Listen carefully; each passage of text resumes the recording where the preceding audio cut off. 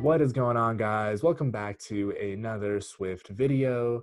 In this video, we're going to learn about integrating Face ID, Touch ID, biometrics into your application. So here we have the app we'll build. We'll go ahead and tap on this button, and you'll notice we get prompted for Face ID.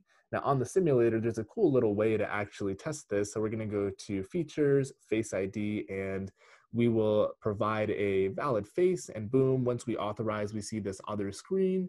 And if we go ahead and try that one more time and I say features, face ID, non-matching face, you'll see that it yells at us that it was wrong. And if you cancel, it tells us basically to try again. So we'll take a look at how to support this in your app and all that good stuff. So if that all seems exciting to y'all, make sure you destroy that like button before we get started.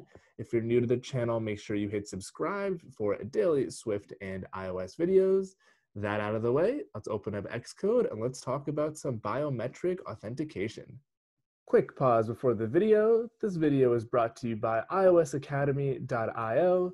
If you're interested in building some of the top apps from around the world like YouTube, Instagram, Uber, and Facebook, head on over to iOSacademy.io and toss in your email in the waitlist form here to be notified as content becomes available. Content includes interview prep, free courses, premium content, how to build TikTok, Messenger, Instagram, and anything else you could think of in between. That said, let's get into the video. Let's begin by opening up Xcode and creating a new project here. We're going to stick with the app template under iOS. Let's go ahead and give our project a name of biometric auth example. We want to make sure our project language is Swift, our lifecycle is UIKit, and our interface is storyboard. We're going to be working in code, so no Swift UI. So go ahead and continue, save it wherever you'd like. We'll toss it onto our desktop. And the first thing we're going to do is expand our Xcode window, jump into our viewcontroller.swift file, and I'm also going to go ahead and hit the run button at the top left here to build our project and get it showing up in our simulator of choice. Now, the app we're going to be building is fairly simple. We are going to have a button in the middle of our screen. When we tap on it, we should get prompted for either Touch ID or Face ID auth. And if we are successful in authorizing it, we want to go ahead and show the user a different screen, which is a different view controller. So that all said, let's go ahead and create that button. So we're just going to create a button at the bottom of viewed load here. It's going to be a pretty trivial button with a CG rect. We'll say 0, 0, 250. We're also going to go ahead and add this as a subview. I'm going to center it in our view. And of course, we want to give this button a title. So we'll say, let's see, we'll call it authorize for the state of normal. Of course, we want to make our button look a little nicer. So we'll go ahead and give it a background color of system green. And finally, we want something to happen when we tap on the button. So we want to go ahead and add a target of self to it with a selector of did tap button and a event of touch up inside. So we're going to go ahead and create that function right here and go ahead and hit Command R to build and run your application. And you'll now see a button in the middle of your screen, just like that.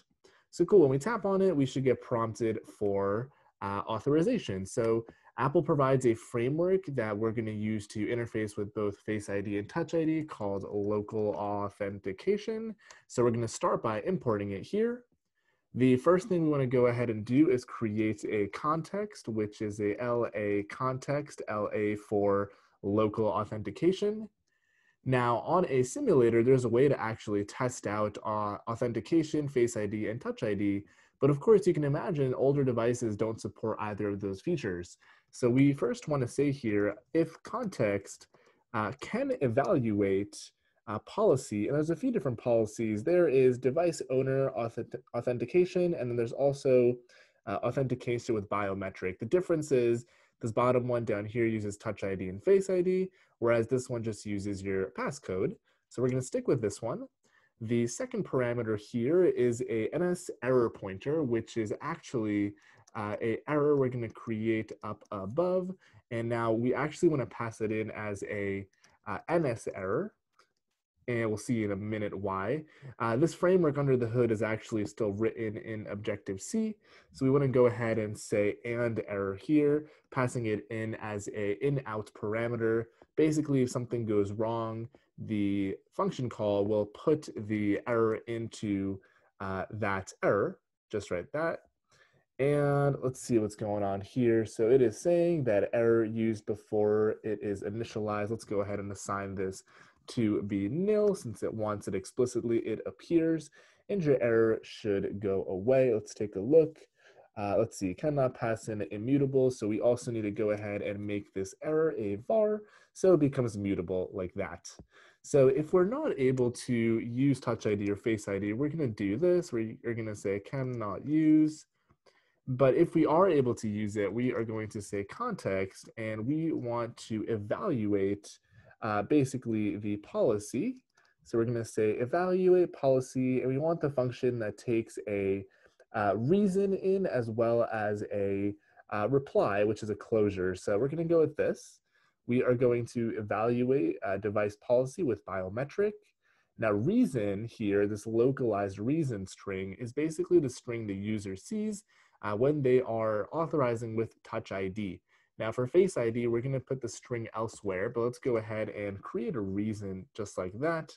And we'll create that up above in a moment. And the reply is basically nothing more than a closure for success and optionally an error if one occurs.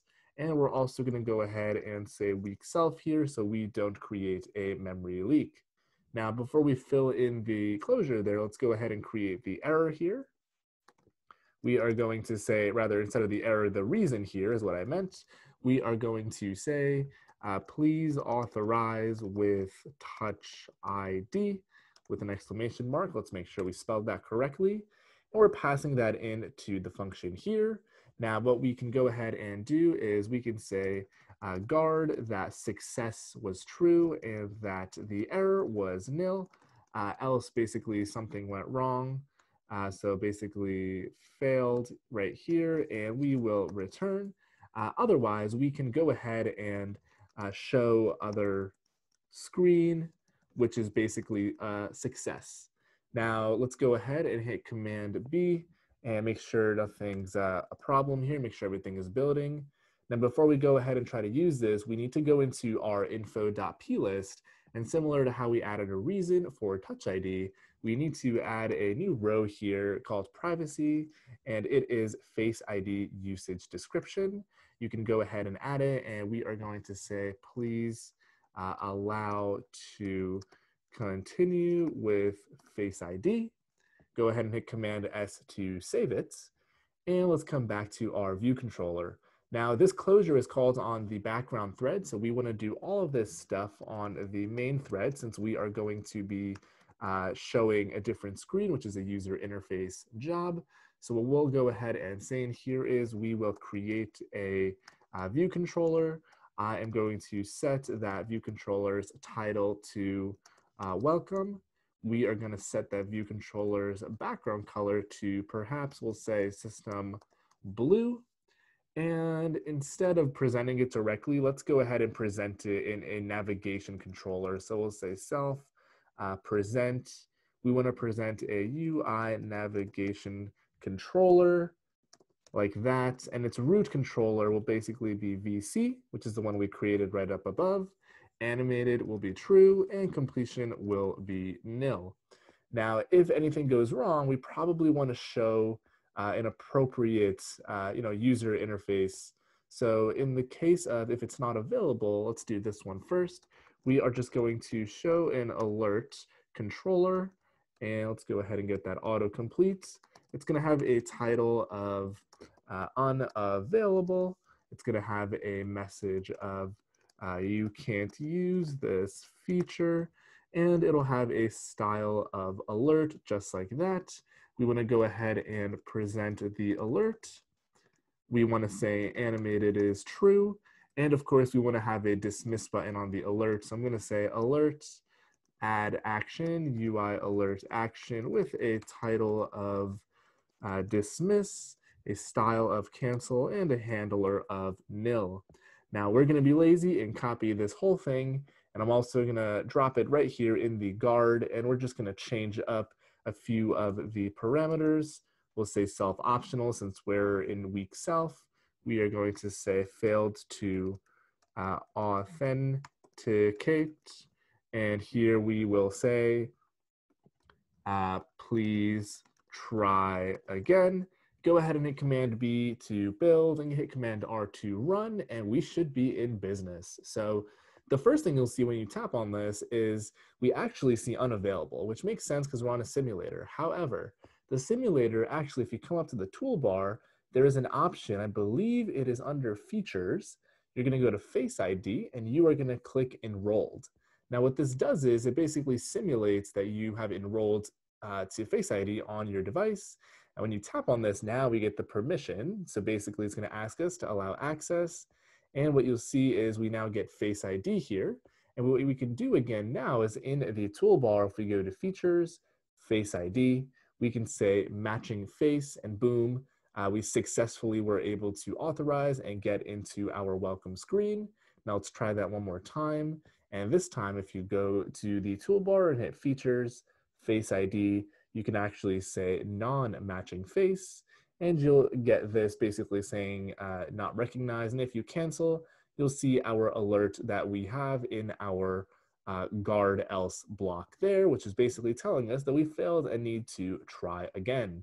So very, very simple to integrate, not a lot of code at all. Just to do a quick recap, we imported local authentication. In our info plist, if you plan on using Face ID, we added the Face ID usage description. And in our view controller, we first created a LA context, a mutable NS error initialized to nil.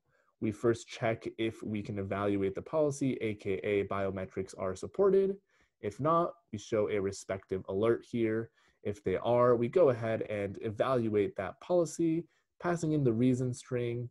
And the closure here will give us our success back as a bool value along with an optional error should anything go wrong. So that's it. That's all I've got for you guys. That's how you can bring local authentication into your applications. Super great feature to add. If you found this video useful and you liked it, definitely destroy the like button down below for the YouTube algorithm. If you are into iOS and Swift and haven't done so already, make sure you subscribe to the channel, hit that notification bell to stay up to date when we release new videos. And as always, don't hesitate to comment down below with any suggestions, video topics, ideas. If you just want to say hi, love hearing from you guys. Love talking to you all. Thanks for watching. I'll see you on the next one.